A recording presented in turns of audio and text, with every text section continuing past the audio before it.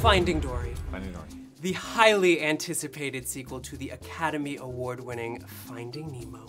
The world has you two to thank for this movie, so on behalf of the world, thank you kindly. You're welcome. Oh, you're very welcome. Now, what was it like getting back into this franchise? It was like a nice, comfortable shoes, or a warm reunion for about 4 to 6 months, and then it got hard for the rest of the 4 years. Yeah, exactly. It was not an easy film to solve. It's like going back to college, or like there... back to Hogwarts or something. Yeah, it's yeah. Like, totally, it's like, I don't know. Thought I knew this stuff, Yeah, but it's but actually it's still hard. hard. Got to remember Quidditch again. Yeah.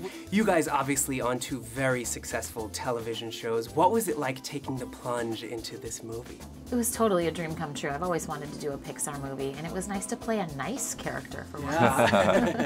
Who knew? Who knew I could do? Who knew I could be nice? You're very convincing, I must say. Thank you. Now, you guys, I have always wanted to speak whale. Okay. I know, and it's such a huge language for Dory. Yes. And I thought today is the day. Why not go to the source, Ellen DeGeneres? I'm gonna pick one sentence and hope I nail it. But is there anything I should know?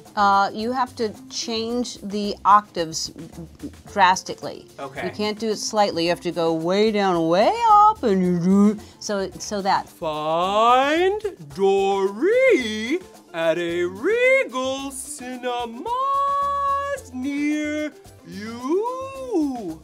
That's pretty good. There was a little gorilla thrown in at the end. Okay, yeah, For a the little most sweaty. part, I'm it sweaty. was really good. This is sort of the American Idol of whales That's right, now. yes. We're doing the talent Do I go to Hollywood? evaluation. That's right. Well, hold on a sec. I have a lot. Okay, here we go. It was as if Jennifer Hudson spoke whale. Fair enough.